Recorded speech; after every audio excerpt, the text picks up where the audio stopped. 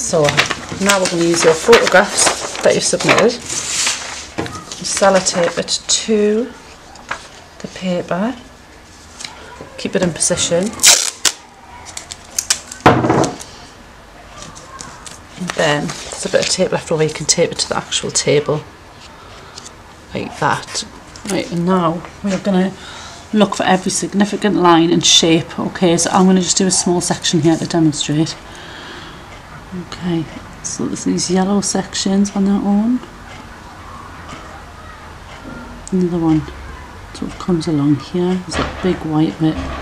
Now my pen stopped producing ink, so I can't tell where I've been. So I'm going to use a pencil instead. Okay, so I'll go over there, go around this white shine. Very important to keep these reflections in. Go separate all these tiny details on the side of the bottle.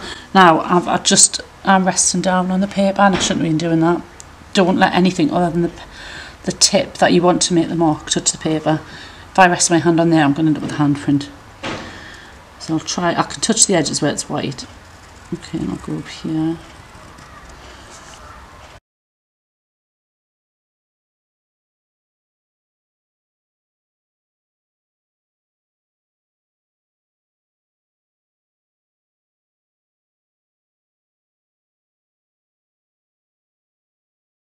Keep as much detail as you can in it.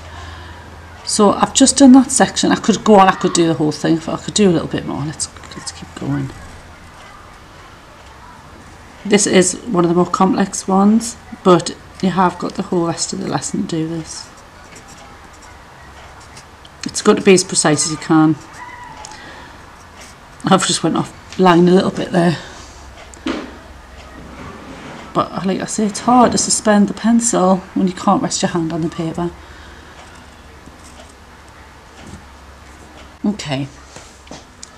Tempted to do the whole lot, but I'll just show this bit for now. So let's see the moment of truth. Okay. You see, so I've got that section of the bottle there now. You can also see the imprint on the table. Sometimes I like to take a picture of my progress, take a picture of that bit there. On here, you can see these little blobs here is where I've accidentally rested my hand on the paper. What I will do is I'll go back on now. I've done some line marking, but just say there was a section that I wanted to do, use a softer end for, so I'll use my fingertip. And them orange bits, I think I'll just fill those in with my finger. And I would do the stalk or the stem. I might run down that with an implement like this. Okay, let's see what's happened there. Okay, so it's coloured in that orange area a little bit, and the pressure from that wooden stick has meant that that stem's filled in. So experiment with different tools at your disposal.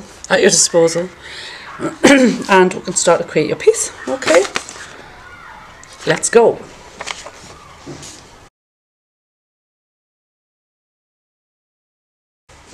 To wash up, you need a really wet tissue, so it comes off really easily with water. So once you've diluted the ink like this, make the most out of your tissue. So you're trying to save the planet, avoid cutting down more trees than we have to. So even though it is messy, see, that's cleaned up really well. And then I use dry bit just to polish off the table. No one would even know we had been here. Okay, make sure you wash the rollers as well. Okay, au revoir.